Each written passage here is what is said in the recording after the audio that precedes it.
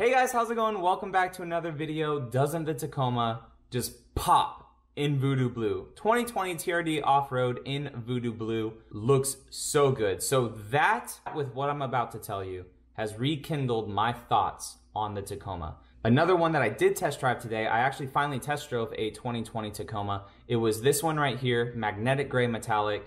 No premium package or anything like that, but it did have a 6-foot bed, and that is something I never considered before in the Tacoma. They look all right stock, but if you were to, level it out, make it look good, bigger tires, they look awesome. And you're pretty close to done because TRD off-roads come with a lot of amenities, right? But then my sneaky friend salesman Chris starts running numbers on Old Faithful here, the little RAV4 that could. And he starts running numbers on it. So this is a lease, if you guys don't know, who are new to the channel.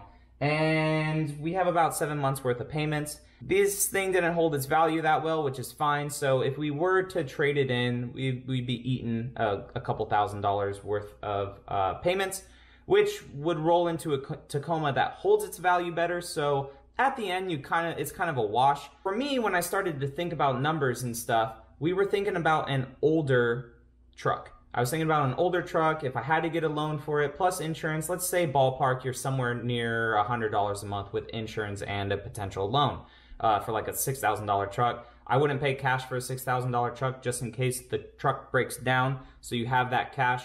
But if I'm paying $100 to $150 more for this truck, and there's this payment of the little RAV4 that could, it doesn't really have any showtime on the channel just because it's not like a cool car. I mean, it's a good car, but it's not like a cool car. If I could take the RAV's payment, whatever it is right now, ballpark, let's potentially raise it by $80 to $100 because of a Tacoma.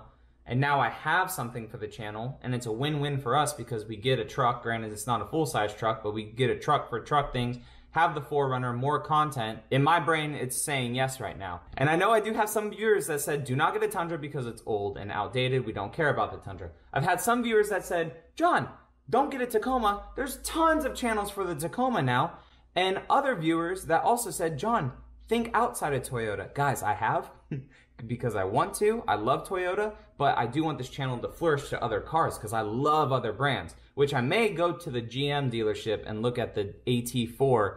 But what I'm trying to get at is that the type of build that I would do on the Tacoma is an everyday guy's build. If you guys look at the 4Runner, it's practical and cheap. So if we went with an SR5 Tacoma, one, stupid affordable, very affordable, and good residual value for when you trade it back in at the end or middle of the lease. Everyone just seems to have an off-road.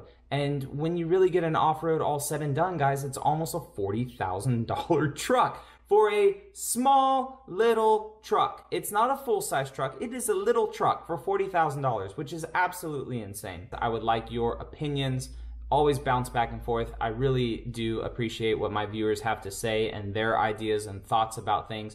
Ultimately, an older truck would be great. I just need something a little reliable because I don't want my wife to just be broken down somewhere with it when we're doing more and more home renovation projects with future houses that we do. So having something that's new and reliable would be more ideal. So guys, if you're new around here and this guide didn't make sense, please feel free to subscribe to try to figure it out as I figure it out, and I will catch you all in the next one. All right, see you later.